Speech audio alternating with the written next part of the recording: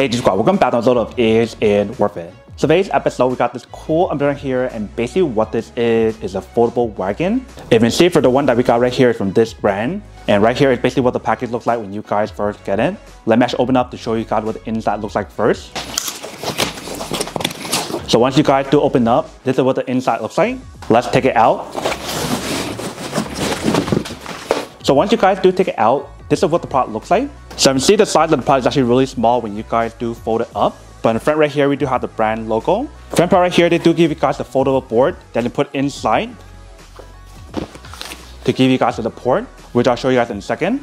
But basically for the outer layer, they do give you guys a bag to hold the product. So let's do take it out. This is what the bag looks like. And they do give you guys a zipper option for you guys to open up really easily and put it back together really easy as well. But once you guys do take out the bag, this is basically what the product looks like.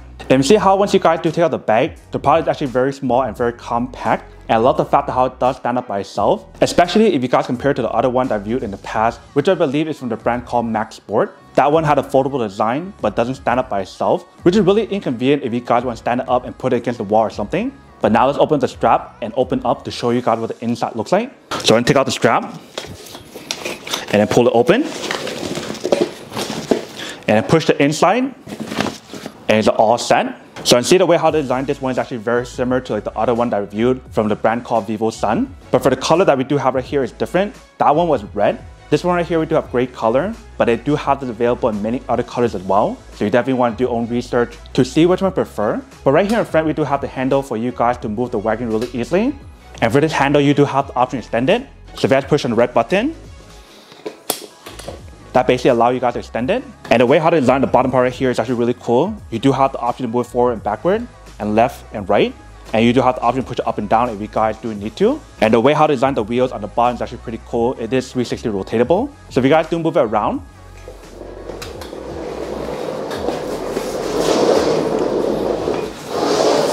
it's literally so easy for us to use it. And when you guys do feel the materials on here, it definitely feels really high quality and very durable as well. And then the front part right here, they do give you guys 2 pockets. So that way, if you guys want to put your water bottle on here, you definitely have the option. Or if you guys want to put other stuff, maybe like a power bank or something, feel free to do that as well. But throughout the product on the side, they do have this high quality frame that I believe is like a metal material. They do mention the weight capacity that's on here is 220 pounds. So as long as you guys don't exceed that weight limit, then you should be fine. And the other thing about this wagon is like the length of the product or the height. When you guys compare to the Max Sport one, the first one I reviewed, the height of that one was around here, whereas this one's much taller. So that way you definitely have the option to stack more stuff on top for a higher level. Let me show you the inside before we put it on the board. So when I do bring up close, this is basically what the top part looks like. So you see how they do have the handle option for you have to pull it up really easily when you guys do put it away. But now let's put the board on top. So you basically want to just fully open it and put it inside. So that would give it even more support when you guys do use it. And obviously the weight limit on here, like I mentioned, is 220 pounds. So if you guys want to put your kid in here, maybe for picnicking or something, you definitely have the option available. And just to give you guys an idea what the product looks like when you guys do put stuff inside. Let's say for example, if I put the box inside, that is basically what the product will look like. And if you guys notice on the side right here, they also have the brand name on the side. Now let's put it away to show you guys how to put it away. So the way how you put it away is actually very easy and very simple. Just do the reverse of everything that I show you guys. So put down the handle first by pushing the red button. Take out the board. Use the handle inside to pull it up. Close back up together. And when you guys close it up, you guys want to make sure the wheels are facing outward for this one. So that way when you guys close it up, the front wheel has the option to actually close it up really easily. But once you guys got that done, now you can put it back on the strap. You basically just want to strap it back together. And now you put it back on the cover. Once you guys put the cover back on, you guys can put the board on top. Just like that. Very easy and very simple. And now you can bring it along with you guys anywhere or store wherever you guys want because of how compact and how minimal the product is. So that is basically everything that's on the product. Now to come unboxing and test the product. Now to answer the question of whether or not it's worth it or not.